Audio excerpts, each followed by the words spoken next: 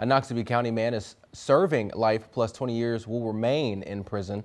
The Mississippi Court of Appeals has affirmed the murder and attempted murder convictions of Marcus Gardner. In August of 2017, Gardner was arrested for the shooting death of his girlfriend Chelsea Pace at the home of the couple, that the couple shared in the Cockrell Quarters area of Brooksville. Pace's partially burned body was found behind the home.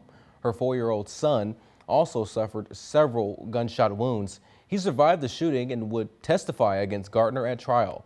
The trial was originally set for March of 2021, but not enough people showed up for jury duty to seat a trial jury. When the trial did proceed that June, jurors found Gardner guilty of murdering Pace and attempted murder and shooting her son.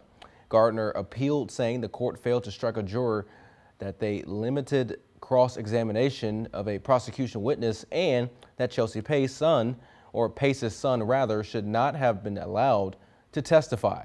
His lawyers also contested one of the judge's jury instructions.